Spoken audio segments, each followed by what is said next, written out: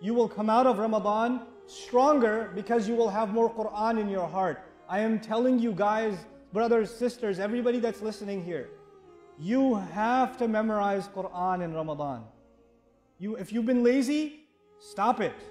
Get started. I don't care if you do 2 ayat. I don't care if you do 2 pages.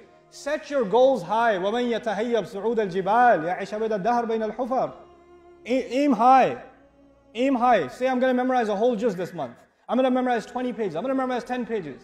I'm going to finish the entire, juz amma or something. Aim high, even if you don't finish.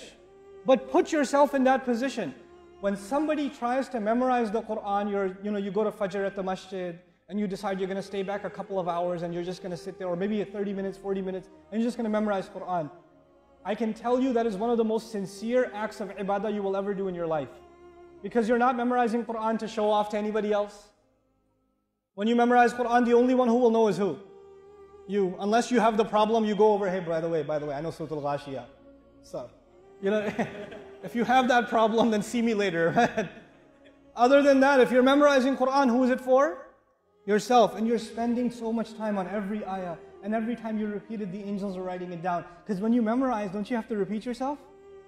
Every time you repeat yourself, the angels are writing it down. Every time. It's not 1 time for you, it's 10 times for you. 20 times for you per ayah. The barakat of the Qur'an are entering into your life. This is what we have to do when it comes to Ramadan.